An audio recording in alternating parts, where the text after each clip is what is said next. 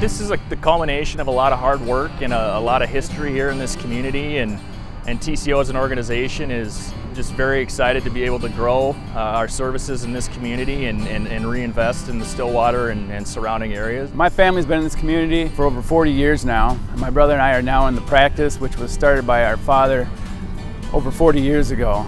And so to continue to show commitment to this community and for the community to continue to show that commitment to us means a lot to us. From a services or program standpoint, this is going to be a facility that brings state-of-the-art orthopedic care to the community, including a sports performance center that's about 8,000 square feet in size.